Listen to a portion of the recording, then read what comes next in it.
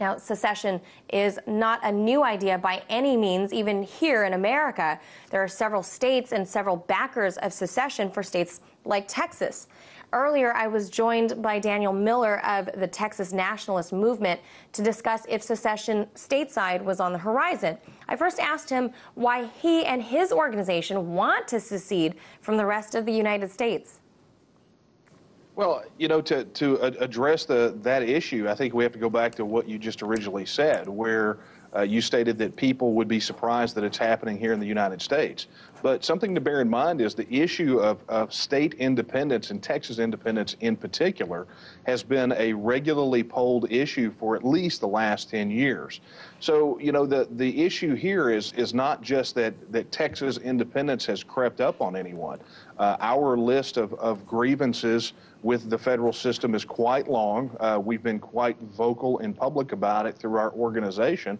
But beyond that, just like Scotland is now taking this opportunity to have its voice and to talk about how Scotland could be better off as an independent nation, that's what we've been talking about here in Texas, too, for well over the last decade.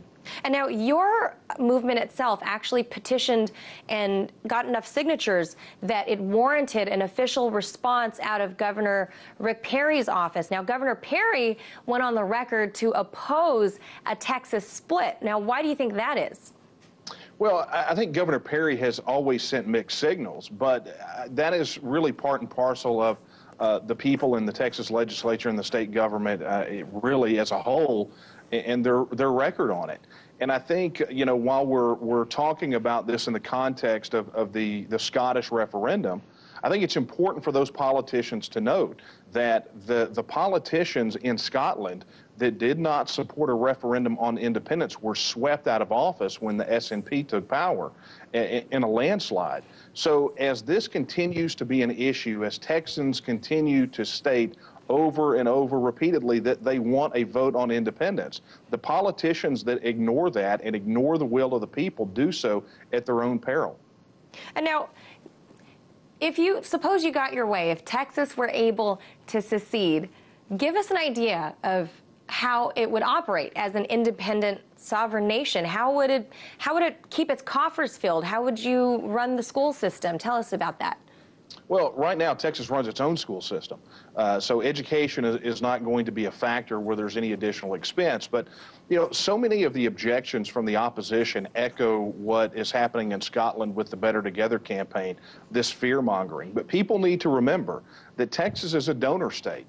We put over $300 billion a year into the federal coffers in Washington, D.C., and do not even receive that much either in direct grants, services, or economic impact back from the federal government. So, you know, we're looking at right now, Texas already is the 12th largest economy in the world. But when Texans are able to establish their own tax policies, their own revenue generation policies, and then spend according to our priorities, what we're going to find is two things. First, that our priorities are very much different than what the priorities in Washington, D.C. are. And number two, Texas is not only going to be economically prosperous, but very well could be an economic superpower in the Western Hemisphere. Can you tell us about the first point, like what's important to your organization there? Well, you know, one of the big issues here in Texas right now, and I know that you guys have reported on it, is obviously the border and immigration. Over the last 8 years, issues related to the border and immigration have consistently polled as the #1 concern for Texans.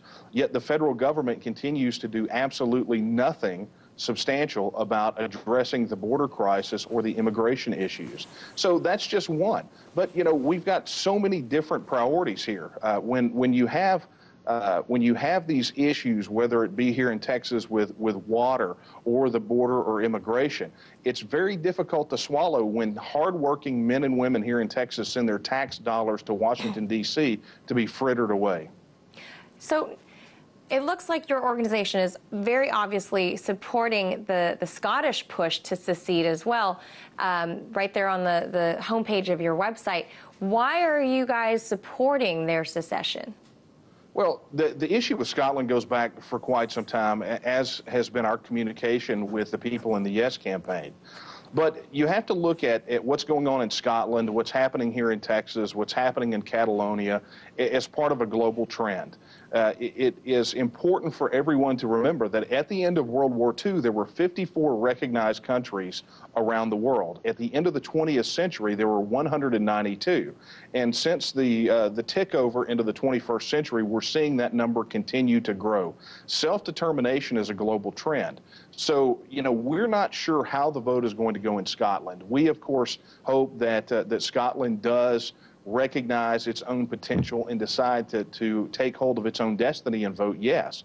But at the end of the day, what is important for us is that the Scots were able to go to the polls and have the option to call their own future, to vote for or against independence. Now, as you mentioned, at the end of the 20th century, that there are actually nearly 200 sovereign nations now across the globe.